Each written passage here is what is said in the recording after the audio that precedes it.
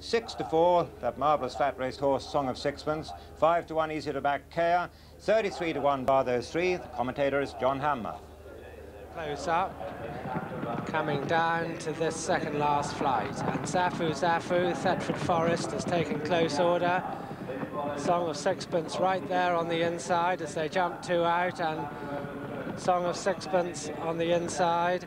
In the centre, Zafu on the outside, Thetford Forest and Song of Sixpence going on, and Zafu getting left behind, but it's Thetford Forest the leader as they come round to face the final flight.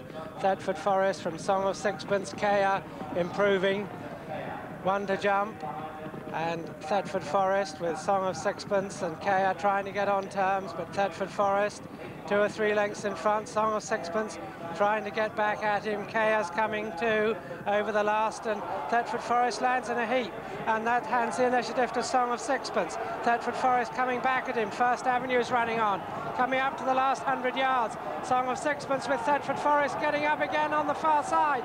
Thetford Forest and Song of Sixpence, nothing to choose between them. Thetford Forest finds more close home and wins it from Song of Sixpence, First Avenue, Kea and Windsor Park. Great race. Thetford Forest was the winner, the 5-4 favourite. Second, Song of Sixpence, 6-4, 6 round. There was a steward's inquiry into that incident at the last flight, but the placings remain unaltered.